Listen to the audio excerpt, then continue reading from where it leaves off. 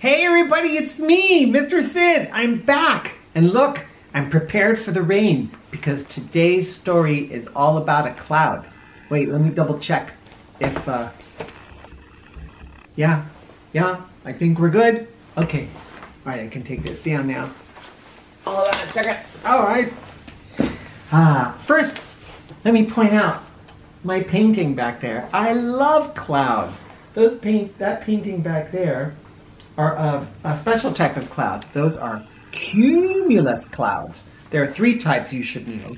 The stratus clouds, which are commonly seen as overcast clouds in the sky, or fog. Here in San Francisco is also a stratus cloud. They're roughly from 0 to 1,000 feet. And then there's the cumulus clouds. Cumulus clouds are 10,000 feet up in the air. And those are like heaps of clouds. And we've had a lot of them around lately. Those can bring storms. And then there's the alto cirrus, which are wispy little clouds high in the sky at about 30,000 feet. Today's story is about a type of cumulus cloud. It's called Lizzy and the Cloud, written by the Fan Brothers. I don't know anything about these brothers, but clearly they work together. And what I like about this book too is there's a second jacket underneath the paper one. Check it out. Here she's prepared for snow, and here she was prepared for rain, which is why I have on my raincoat. So let me take this paper one off. Lizzy and the Cloud. I love this book. It was Saturday. Every Saturday, Lizzy went for a walk with her parents.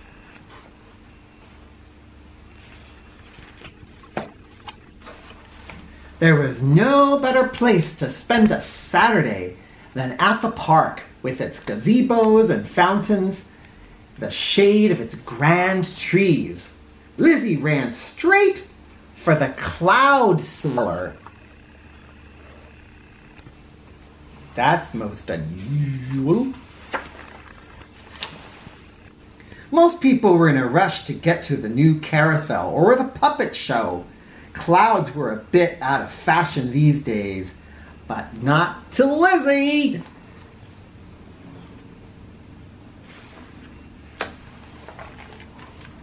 The clouds bobbed gently up and down with every breath of wind. Some were puffy and round. Others were wispy and almost not there. There was a parrot, a rabbit, a fish, and an elephant. I like the octopus.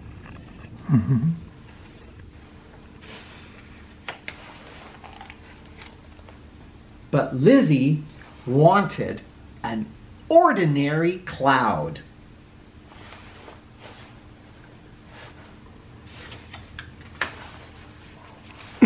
Pardon me. Where is she? Oh, there she is. Can you find her? She's walking down the street. She's got a little tiny cloud with her right there. Lizzy and her little cloud. Isn't that cute? She named her cloud Milo. It seemed like a good name. Naming your cloud was the first instruction in the manual. There were more steps than she had been expecting.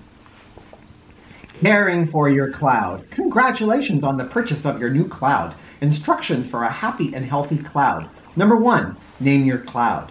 Number 2, water your cloud daily using only fresh, clean water. Failure to do so may result in your cloud evaporating into thin air. Number 3, however, avoid overwatering as this may result in downpours of rain. Rainfall can be unpredictable. Always place a bucket under your cloud as a precaution, especially when your cloud is young. 5, clouds are sensitive and sometimes moody. Thunderstorms are possible if a cloud is unhappy.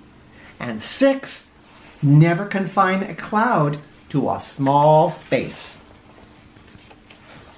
Lizzy carefully watered Milo each day.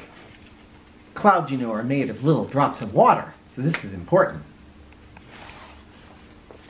In turn, Milo watered Lizzy's collection of rare orchids, plants, and ferns.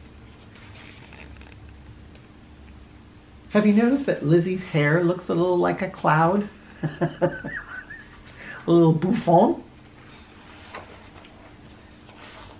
On sunny days, she would take Milo with them on their walks.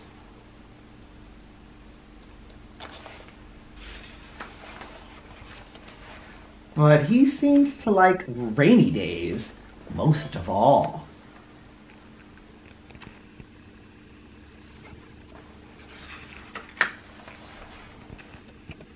Over the following months, Milo grew bigger.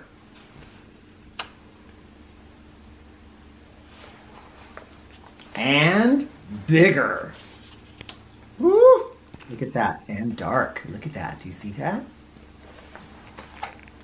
Until he covered the entire ceiling. Would Milo ever stop growing?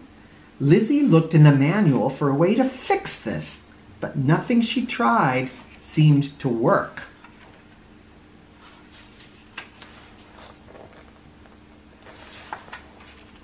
One night, Lizzy heard a low rumbling overhead. She knew what this meant. Uh-oh, dun dun dun. Rain. She hid under her bed until the downpour or the tantrum, was over.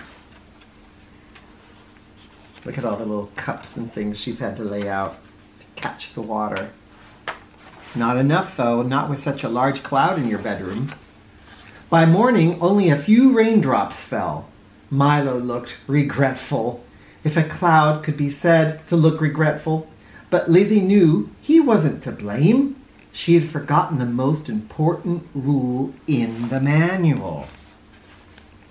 Do you remember what rule number 6 was?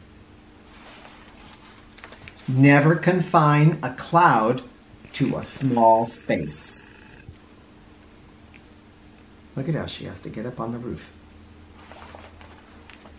Even though it wasn't in the manual, Lizzy knew it was time.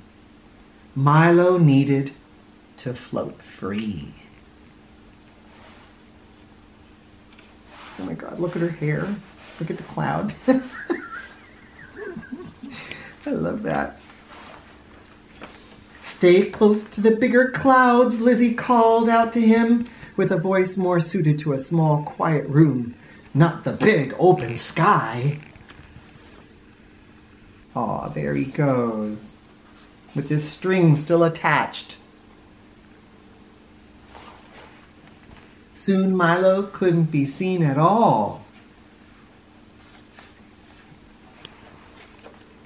Whenever the weather was cloudy, Lizzy would think of Milo, and if she ever spotted a particularly fluffy cloud, she would wave.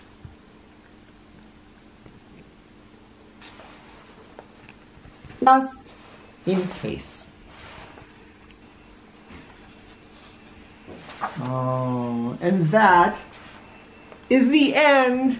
Oh, I love this book. I hope you did too. Come back for more, guys. Bye.